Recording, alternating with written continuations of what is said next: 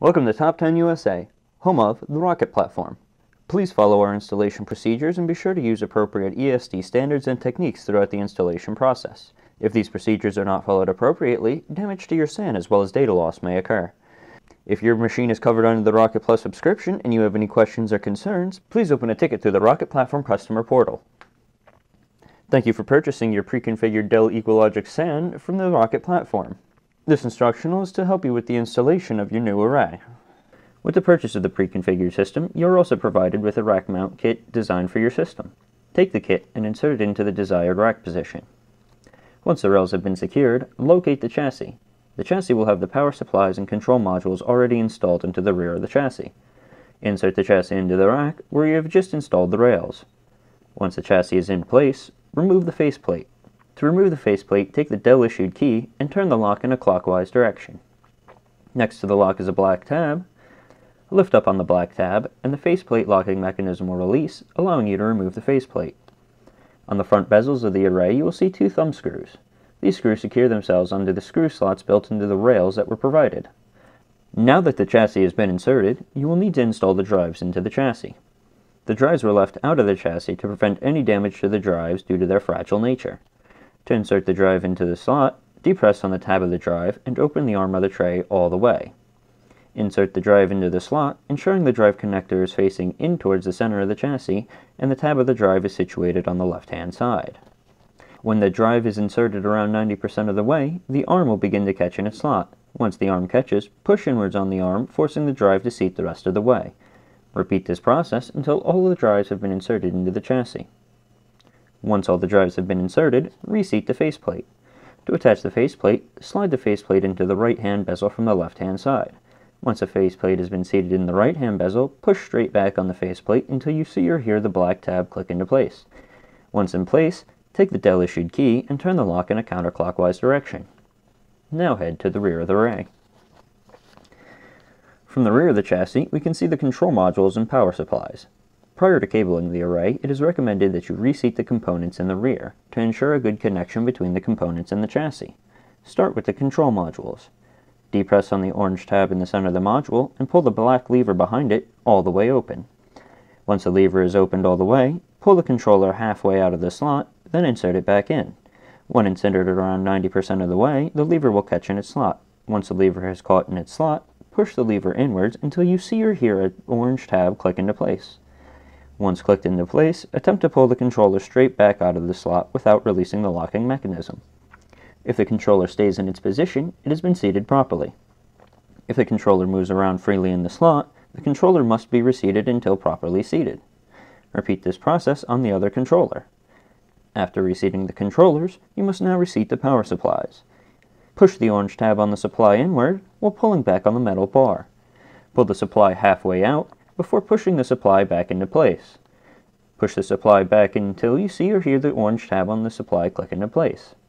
Once in place, attempt to pull the supply back out of the slot without releasing the locking mechanism. If the supply stays in its slot, it has been seated properly. If the supply moves around freely in the slot, the supply must be reseated until properly seated. Now that you have reseated all the rear components, insert the networking cables into the control modules, according to how you have set up your network. Once the network cables are installed, ensure the switches on the power supply are in the off position. If either of the switches is in the on position, switch to the off position. This will prevent any improper voltage from being delivered to the chassis during the insertion of the power cables. Once you have confirmed the supply switches are in the off position, insert the power cables. Once the cables have been inserted, turn the switches on the supplies into the on position. Now you must wait for your array to complete the boot process. When the boot process has completed, the controllers in the array will be in the active and secondary states. When the controllers are in the active and secondary states, they will display certain indicator lights. The controllers have 3 indicator lights attached: the PWR, ERR, and ACCT lights. The PWR light indicates whether or not the control module is receiving power. The ERR lights indicate when there is an issue during the boot process on the control module. The ACCT light indicates the activity status on the control module. When the controller is in the active state, the indicator lights on the controller will have a power light lit up green, and the ACCT light lit up green as well. When the controller is in the secondary state, the indicator lights on the controller will have the power light lit up as green and the ACCT light lit up as amber. When the array has finished its boot process, take the null modem serial cable provided and plug it into the serial port on the active control module. On your computer that has the other end of the serial cable plugged in, open up PuTTY or a similar SSH/serial client. Select the serial option and set the baud rate to 9600. Open up the connection, then hit enter. After hitting enter, you will see a login prompt. The default username for the array is grpadmin with a default password of grpadmin. Once logged in, you will be prompted to configure the networking settings of the array. Type Y, then hit enter. You will be asked if you wish to proceed. Type yes, then hit enter to begin configuring the network settings. Your first selection will be to set the member name. This name is to be set as the unique name for the particular array. After inputting the member name, you will be prompted to select the first port on the member to activate. Depending on the control module, the options will range from ETH0 to ETH3. If you simply hit enter, the script will automatically select ETH0. After selecting the port, you must then set the IP address. This IP address will be used as the specific IP address for the port you just selected. Once you have set the IP address, you will then need to set the network mask. This mask determines which network range the IP address will be set upon. Once the net mask has been set, you will then set the default gateway. Once this information has been established, the array will activate the port according to the settings you just input. Once the port has become active, the array will need to be assigned to a group. If you already have an EqualLogic group and wish for this member to join that group, input the name of the group followed by the group IP address. Once the connection to the group you wish to join has been established, you will be prompted to enter the member management password. This password is specific to allowing the addition of new members to the group. Once input, the member will join the group. If you do not have a group to join the member to, or simply wish to create a new group, input the desired name of the group, followed by the desired group IP address. The group IP address is a virtual address used to cluster members into a group and does not have a designated port to reside on. After inputting the data, the array will attempt to search for the group using the parameters you had just set. Once the array has failed to find the group, you will be asked if you wish to create a new group. Type yes, then hit enter to continue. Next, you will be prompted if you would like to use the information you had entered previously. If you had entered the information correct the first time, simply type yes, then hit enter. If you had input any of the information incorrectly, type no, then hit enter. Then you will restart the group configuration segment. After creating the new group, you will then set the member management password. This password is specifically set to allow other arrays to configure to the group. You will need to enter the password identically twice congruently for the password to be accepted as the new password. After the member management password has been set, you will then set the password for the default account. This will change the default password for the grpadmin account. As with the member management password, the password must be input identically twice congruently in order for the password change to be accepted. Once the grpadmin password has changed, the member will begin to come online with the new group. Wait approximately 10 minutes, then open up your preferred browser. In the address bar of the browser, input the group IP. Once you see a login prompt, enter the login credentials for the grpadmin account.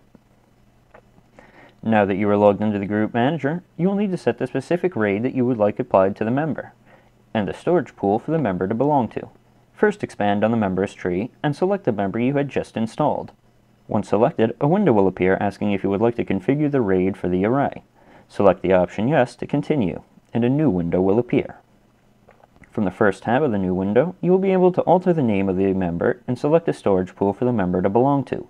A storage pool is a set of arrays that span data related to the pool across the arrays. This feature allows you to have multiple arrays in group for simple management, while allowing you to determine what information is shared between which arrays. Arrays in the same group will not span data with other members if they are not within the same storage pool.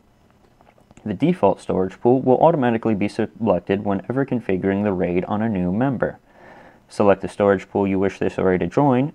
Note that the array can be moved from storage pool to storage pool as long as there is enough free space on the remaining members of the pool to relieve the data off of the member prior to removing the member into the new pool. After selecting the storage pool, you will click Next to continue. Select the RAID policy you wish to have configured for this array.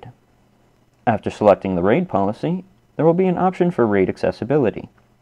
You can choose to have the data accessible immediately or tell the array to wait until the RAID is verified before allowing access to the storage. Select the option based upon personal preference, then select Next to continue. In this final tab, you will be shown a summary of the configuration you had just set. Select Finish to finalize the options and initialize the RAID. Now that the RAID is initializing, you will need to configure the rest of the ports on the menu member. Navigate to the Networks tab. In this tab, you will see a network configuration for this particular array. The port you had configured during the initial configuration will show up with the specific settings assigned during the initial configuration, while the other ports will be grayed out with no information for either the IP or net mask. Double-click on one of the grayed out ports and a window will appear. Input the desired IP address and net mask, then select the option Enable Interface. Select OK to enact the changes on the port. The port will now activate with the settings applied. Repeat this process until all ports are now active. If you chose to wait for the verification of the RAID before allowing accessibility, you must wait for your RAID to verify before using the array. If you chose to allow accessibility immediately, you may now begin using the array. If any issues arise during the installation process or you have any questions or concerns, please contact us directly. Thank you for choosing the Rocket Platform, the evolution of hardware maintenance. Thanks for watching.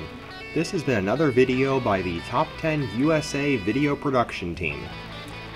We look forward to sharing more content with you going forward, so please check out our YouTube channel and please subscribe so that you get notified whenever we release a new piece of content.